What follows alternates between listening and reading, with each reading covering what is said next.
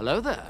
This is where the fun begins. What's up, guys? Unofficial Star Wars here. I hope you're all doing well, and in this video we are going to be discussing something I didn't see before. Apparently Ahsoka made a mistake in its opening crawl. We're gonna go ahead and hop right on into it. In this video we are going to be taking a read from the direct article. I'll have their article linked in the description down below for you guys to check out there as well. As a read, Star Wars fans picked up on an unexpected mistake that made it into the final cut of Lucasfilm and Disney's latest streaming show, Ahsoka.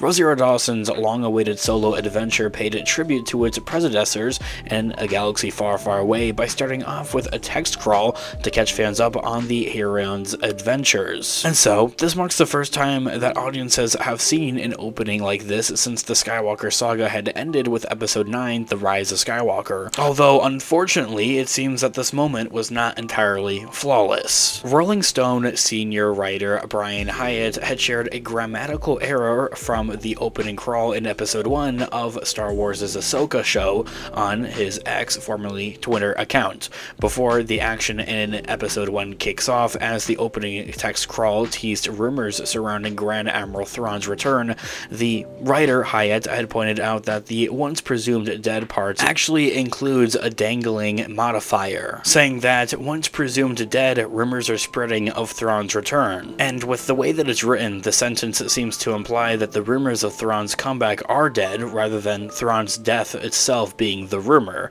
as he also says, in quotes, "No one copy edited the opening crawl to Ahsoka." Here we have a painful dangling modifier and a that/which mix-up. Once presumed dead, as written, refers to the rumors rather than Thrawn. The writer Hyatt had also pointed out a mix-up of the words of that and which, with a phrase reading "learned of a secret map which is vital to the enemy's plan."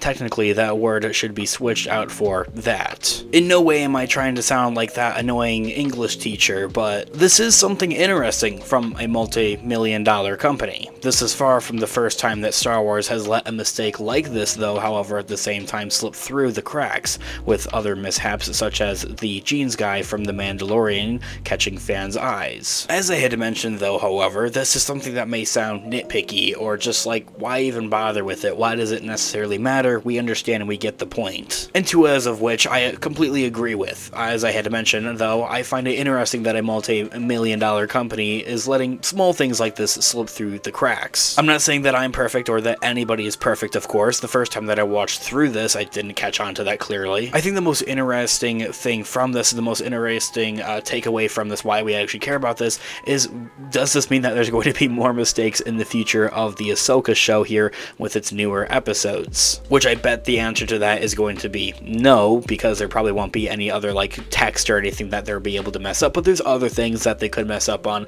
like maybe like a jeans guy situation, as I had to mention, of where they just have a random crew member in the background or something like that, which in all honesty is honestly quite funny. And as they did go back, they revised that and they had like taken them out and everything like that, with not having the episode come off of Disney Plus necessarily either. They have that same opportunity to do that with the Ahsoka show as well, and with the situation here as well. As was for the case with Jeans Guy, the most likely outcome of this mistake will be that Disney Plus adjusts the text so that everything is grammatically sound, as I had mentioned. And while the streamer is sure to keep its eye out for any more potential errors that may pop up in the show's last 6 episodes, there are still other concerns fans have with some of the material being delivered in the overall plot, as some have complaints of maybe some of the acting or the overall story or narrative, especially with recently having Sabine Wren maybe be Force sensitive as something that's being more and more pushed here a little bit more. As I had mentioned in that video, that explanation video we have here on the channel,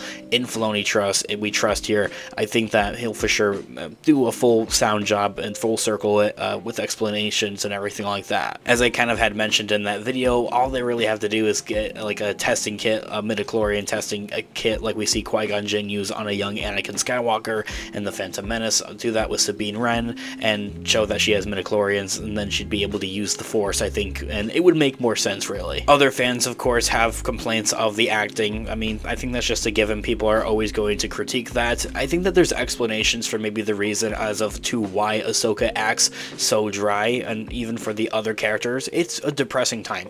And I want to talk about this in a different separate video here on the channel in more detail, of course, but it's a depressing time for our characters. Their friend Ezra Bridger is missing, and the Thrawn is going to return here potentially. They're all seeing that there as well. We also hear a little bit of an explanation here into as of why Ahsoka may just feel gray, I feel like, overall. And when you look at it, you look at Anakin Skywalker throughout the prequel trilogy with Hayden Christensen, he just acts very dry and overall, very just mellow, very monotone, I think is the word I'm looking for. You can see how that's reflected back to Ahsoka, and how that's something that she simply just picked up from her master. And the reason why Anakin or Hayden Christensen acts that way, though, however, throughout the prequel trilogy, is to best match Darth Vader and the way that he acts with that monotone kind of feel that we see throughout the original trilogy. Anyway, as I had mentioned, that's something I'll discuss and to talk about in a separate feature video here on the channel in a little bit more depth and detail. Not to say that those are necessarily mistakes in the Ahsoka show, more or less just, I guess, labeled as mistakes falsely, more just complaints or critiques, really. One of those complaints came through in Sabine Wren's return, with many believing that the franchise has insulted fans of the prequel trilogy after Qui-Gon Jinn had died so swiftly from that very same injury as well. Has to be one of the most controversial, but believe me, there's an explanation behind it. And with some of the franchise's rules already being broken as well, audiences are sure to keep a close eye on to many of the details with Ahsoka Tano's solo journey moves forward. This year all being said, though, however, overall it seems that there may have been some grammatical errors in that opening crawl, which was very cool. As I had mentioned, I was one that really loved that opening crawl, as a lot of other Star Wars fans probably did as well. It's a small thing, it's a small error. It's not make or break the show. I don't instantly just hate Ahsoka and everything Star Wars and everything Disney Star Wars. I think it's really just a sigh, move on type of moment, really at that. I think it's definitely something that Lucasfilm will go back through, revise, and actually fix, like they did with The Mandalorian Season 2 with Gene's guy. This year all being said, though, guys, let me know all of your thoughts and opinions in the comment section down below. I would love to hear what you guys are all thinking. What do you think about this small little mistake? Did you catch on to it at first, or maybe your second, third watch through?